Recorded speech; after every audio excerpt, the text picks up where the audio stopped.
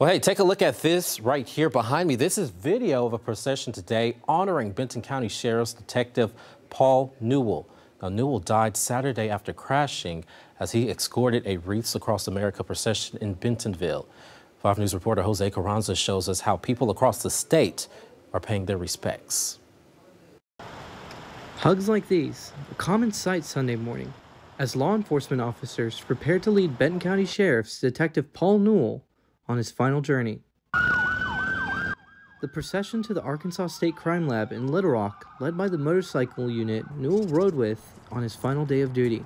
Newell was escorting a Wreaths Across America procession Saturday when an accident took his life. Newell is leaving behind a rich legacy, wearing many hats during his 24 years with the Sheriff's Office. That's a law enforcement thing. I mean, they're in this job to be there for the community, for community outreach, to support the community, to protect the community. Margot Capps is a training officer for the county search and rescue team. To be in law enforcement is to be part of that community, you know, and give of themselves to protect and reach out to the community. As a spouse of a law enforcement officer, she says she's been to too many line-of-duty processions like this one.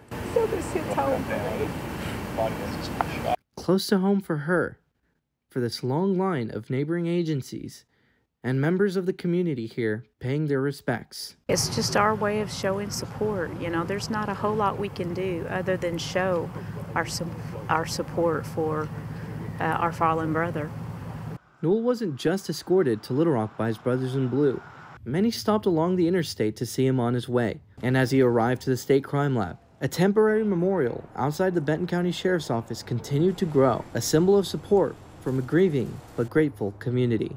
It is hard. There's nothing more tragic than a line-of-duty death. So, you know, that family, I know, is hurting so badly, as is the entire law enforcement community. In Benton County, covering news where you live, Jose Carranza, 5 News.